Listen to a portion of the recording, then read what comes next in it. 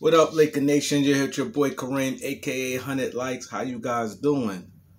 Wow. Let's get to it. Let's get to it. The Lakers and Sacramento Kings today. My breakdown for the game tonight. Basically, the Lakers had to do. They just got to apply pressure on them guys. They riding a high horse. They got a new coach, so the coach gonna try to do a lot of different things, a lot of different lineups. The style play is probably just a little different.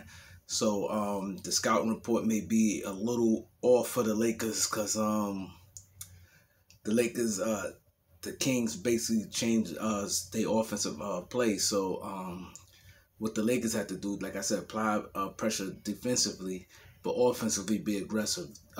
They're not a good defensive team. Um, Russ got to apply pressure, keep going to that basket against De'Aaron Fox. Um, THT, if I'm the Lakers, I bring him off the bench, have him come off the bench and apply pressure. And yeah, so it just that's what the Lakers have to do. And Anthony Davis gonna have to come up big because the Kings, one thing they do have is bigs. They got Tristan Thompson, they got Rashard Holmes, I think Alex Len. They got a lot of big bodies. Marvin Barnes is back. So I said Marvin Barnes. Marvin Bagley is back. Harrison Barnes having one of his best seasons. So Braun had to remain aggressive, and we just had to just bring it to them. And we can't have multiple players get off. Buddy Hill been having a good shooting. And he playing a lot better. So the Lakers really got to get up on him, make him shoot like a low percentage from the field. It just their team, they got good players on their team. Let's not get it twisted.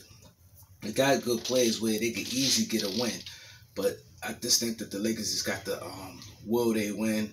The defense is shaky. The Kings defense, we just got to apply pressure on them and just limit Buddy Hill because he comes to the bench. We don't want to give them that spark. Be a little aggressive with them. And they got the really real good defensive guard, Davion Mitchell. I like him.